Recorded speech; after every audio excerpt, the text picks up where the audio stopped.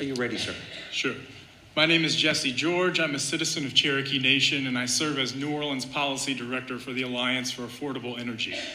Moreover, I'm a lifelong resident of South Louisiana. I turn 40 next month. I offer these comments today in opposition to the Louisiana Department of Natural Resources application for permitting primacy for Class 6 carbon waste injection wells. I'm not here to assail you with facts and figures about how carbon capture is a fossil fuel scam that has a track record of failure, or about how similar injection wells under the authority of LDNR have swallowed entire communities such as Bayou Corn, or about the hundreds of abandoned and leaky oil and gas wells under its authority, or about how carbon dioxide is a corrosive asphyxiant that will be piped at extreme pressures through sensitive wetlands and low-income neighborhoods. You'll hear from many other folks over the next 3 days who can speak to all of those things much more expertly than I can. I'm not here to deliver facts and figures because I do not believe that those facts and figures will be determinatives in this process.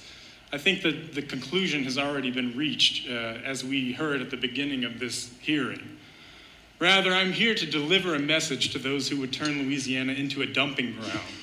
You are not welcome, and your efforts here will not be worth your while.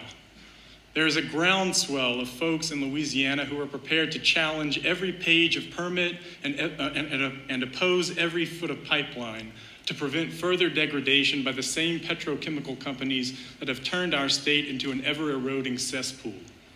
The Biden administration has made environmental justice a major talking point, but at nearly every turn has betrayed environmental justice communities, from the Arctic to Appalachia to the Gulf Coast.